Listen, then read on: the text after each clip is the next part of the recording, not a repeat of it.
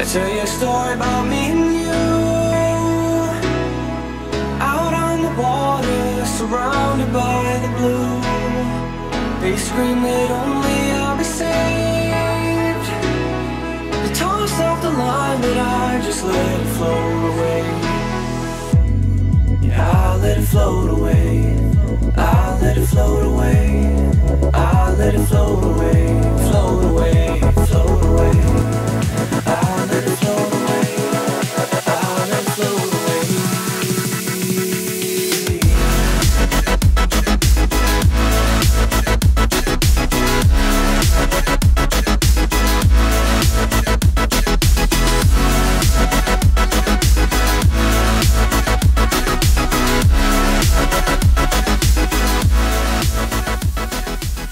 Previously on Sailing Zatara. We left Curacao and embarked on our longest passage so far. Our kids share their feelings about sailing as we sail the 750 miles to Cologne, Panama, and get prepared to go through the canal and continue on our journey around the world.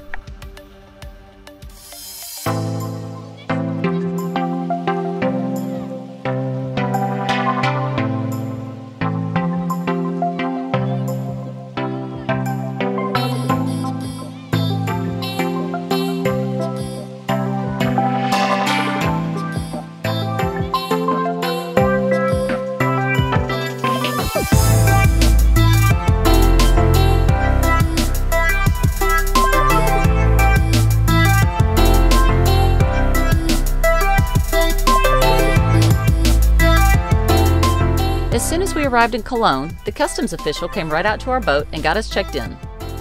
We then contacted Agent Roy Bravo to begin lining up the details of our Panama Canal crossing. He explained all the rules and regulations, told us we'd need to have 2 more officials on the boat during the 2-day crossing. Then we received our date to cross the Panama Canal. We made it to the canal. We made it to the canal. How exciting is that? I mean, come on. Who thought we would make it that far? Who thunk it? Who thunk it? Who thought that would happen? I didn't think it would happen. I was like, wow, but it's getting a lot easier. What else have we got going here? We got, I got my cell, oh, go ahead. I got my Genoa, the factory Genoa that came with the boat being shipped down here from Florida, because I think it's going to be a better downwind sail for us. We got insurance and we don't need another person. Oh, that's right. Let's talk about the insurance. So Lloyd's of London agreed to insure me in the Pacific, along Ecuador, through the canal, to the Galapagos. And then once we get the Marquesas, they'll insure me as normal. The only caveat to it is from Galapagos to the Marquesas, I had to give them a $100,000 deductible, which means if my boat was worth $200,000 and I lost it at sea between the Galapagos and the Marquesas, I'm only going to get a $100,000 check for my boat. What else? Yeah, sorry, I keep interrupting you. Yeah, there's lots of kid boats here at Shelter Bay Marina in Cologne, Panama. Tons of kids. It's a really safe place. Our kids go off and play and swim and hike, and it's really nice here. One of the big questions that I see a lot on YouTube is, it looks like it costs a lot of money to do what we're doing. And I tell you what, so we've been out here 100 and something days now, and we've run into all sorts and types of cruisers from Florida all the way through the Eastern Caribbean down to Panama. And you don't have to have a big budget to go cruising, to choose this life. I mean, I see guys doing it for probably $10,000 a year plus the cost of their boat. And then there's people who are doing it for $100,000 a year plus the cost of a $2 million boat. It's not a $1 million deal. You don't have to have millions of dollars to do what we're doing. And a lot of things you can fix with duct tape and super glue. I mean, you don't even have to buy parts. Duct tape, super glue. Put the duct tape on your wife's mouth, and then you super glue it just in case, because women have a way of getting that off, and you don't want them to get that off. But we have 4 kids on the boat too, so our costs are a little more. And our kids destroy things, so it's all relative to what you're used to and what you're used to in your previous lifestyle. If any of you guys have any questions, we'd love to answer and start fielding questions. We'll just have a Q&A session at the end of some of our videos. And email me at keith@sailingzatara.com. We love the comments. I love reading comments. I love the encouragement in those comments. You know, I don't care how strong a person you are. Affirmation, positive feedback always feeds the soul. That's true. It does. Yeah. That's humanity. That's whether it's petty or not, that's humanity, and we all like the encouragement, and so we do like the feedback, and we like the positive comments, and we like the negative ones too. I mean, I don't have any issues against somebody saying how they feel or what they think. Yeah. So, but you know, it's just encouragement, and that is the humanity side of it, the human side of us. We've learned a lot about sailing and what to do and what not to do through you guys, and what y'all tell us. Hey, you ought to look at this, and hey, you ought to look into that, and you know, we sift through, and when we have time, we research stuff that y'all say, and so it actually helps us to survive out here, and helps us on our journey of what parts to get, and what things to use and not to use. And there's always another way to skin a cat. Hey, thanks for watching our channel, and we hope you stay tuned, and once again, subscribe if you like it.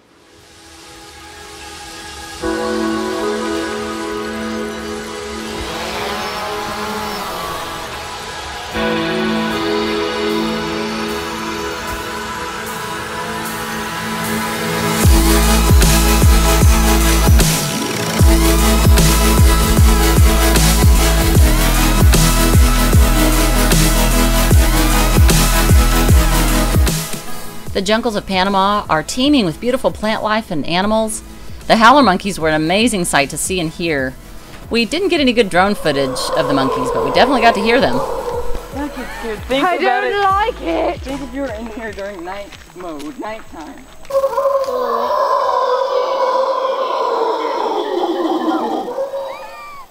One takes a crap on you, you're gonna know he's up You're gonna make that sound.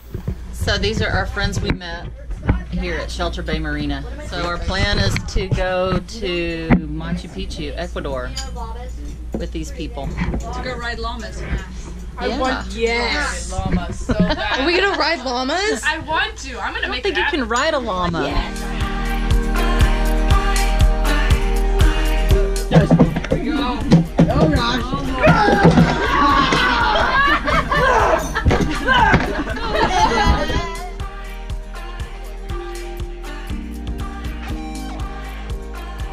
I'll be your double. That's right. He doubles for me when I need something good.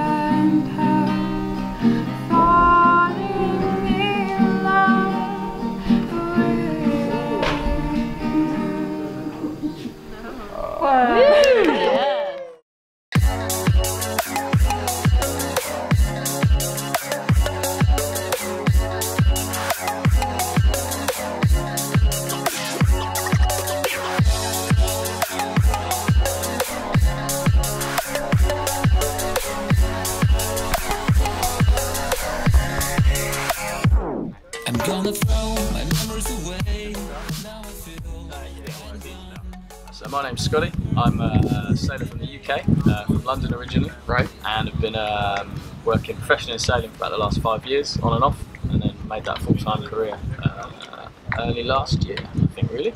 And recently I've ended up tied in running Discoverer in the background there, which is one of the old Challenge 67 boats, as part of the Longest Swim, which is the project we're doing now.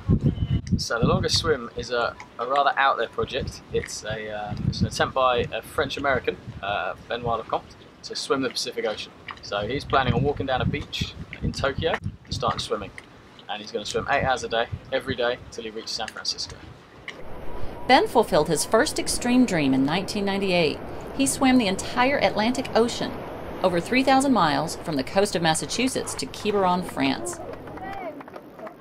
You have to push yourself day after day to go and do that part.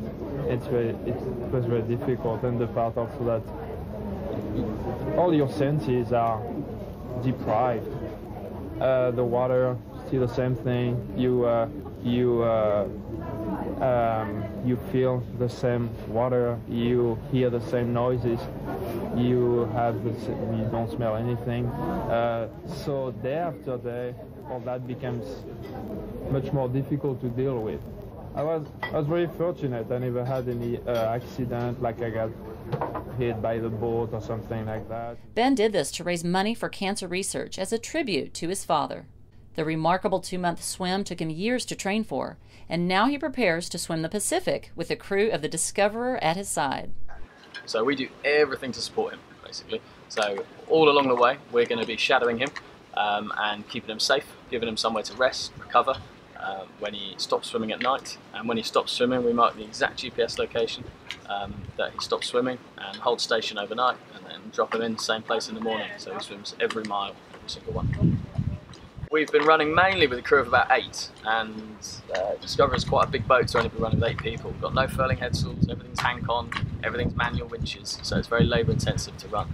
So with only 4 people to watch, that's a lot of hard work. And at the moment, we've got a canal transit next week, and then we should be up to San Diego mid-March, where we're doing a bit of a refit on the boat and putting some more renewable power on some of the systems we need, because the actual expedition is going to take 6 months, which is going to be a non-stop 6 months offshore. So we need to make sure the boat is completely ready to go for that. We need all the supplies, all the systems in place. We all provision 100% for 6 months? Yeah, all in one go. Although we'd like to try and arrange a rendezvous, and we're definitely open to if someone wants to come out and do that, then we'd love to do it. But unless we have that confirmed beforehand, I need to set out assuming that we're going to be doing 6 months. So if our viewers want to find out about you guys, what can they do to find out? So we've got our website, which is thelongestswim.com, and we're also putting a lot. The website's got the live tracker. It's got daily blogs that we upload from the boat, all the pictures and videos and that sort of thing. So there's a huge amount of information there. And then we're also on Facebook, under The Longest Swim, YouTube, Instagram, and all social media. And that following and sharing the story is a massive part of what we're doing. The whole project runs on us being able to share that information, our adventure as well, because we think it's going to be quite the adventure, quite unusual, as well as all the research we're doing, and Ben's progress as well. It's not every day a man swims an ocean. That's right. Well, Scotty, thanks for talking to us today. Thank you very much. It's been brilliant to meet you guys. Good luck with fair winds. Thank you. The day before we were scheduled to leave Cologne and cross the Panama Canal, Kate fell out of a tree. She landed on her head and her arms and had to be rushed to the hospital. So tune in next week to find out whether we continue with our crossing or deal with broken bones.